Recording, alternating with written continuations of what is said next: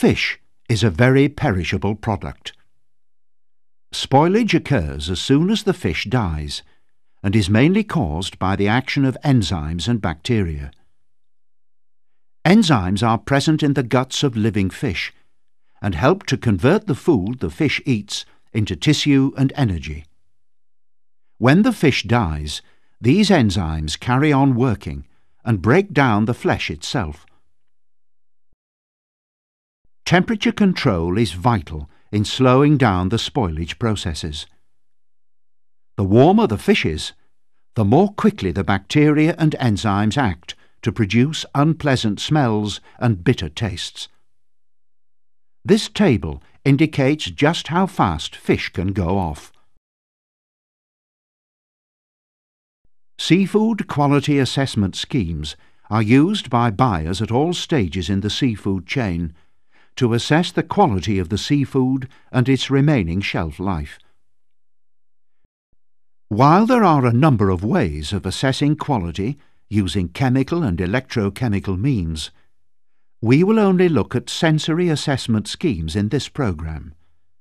That is, those objective assessment methods that rely on eyes, nose and taste buds. There are three schemes: the EU EAB, the QIM or Quality Index method, and the Torry system. The EU EAB scheme is by law something that all fish markets should do.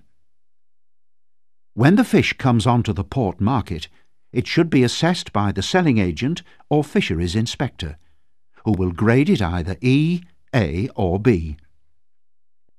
It does not give you any information on remaining shelf life, and it does rely on appearance, so for our purposes it is not really suitable. Both Torry and QIM rely on the same indicators of appearance, odour and texture of the flesh. What differs between the two schemes is how these indicators are scored and correlated with remaining shelf life. Unlike QIM, Torry has a scheme for cooked fish, while QIM covers a wider range of species.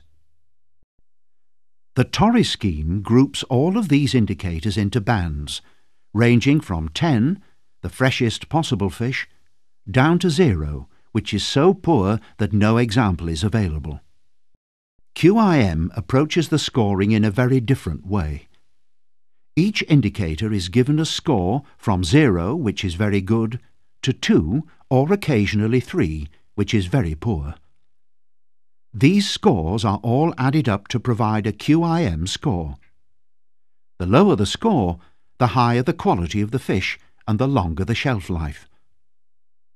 There is more detail on this in the Torry and QIM programmes. It is possible to carry out a Torry and QIM score on the same fish at the same time. So let's look at a fish in detail.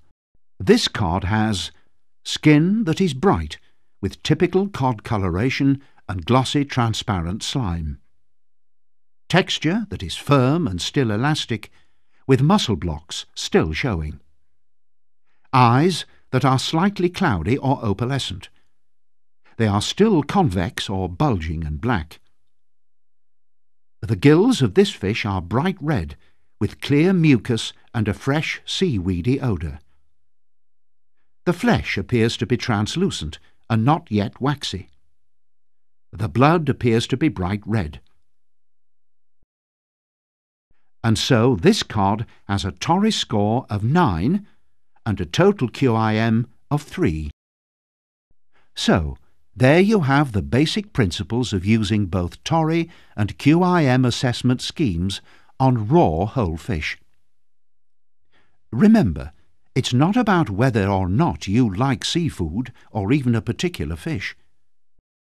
These schemes require you to be objective and to search for the odours, flavours and appearance that give clues to the quality and remaining shelf life of the fish.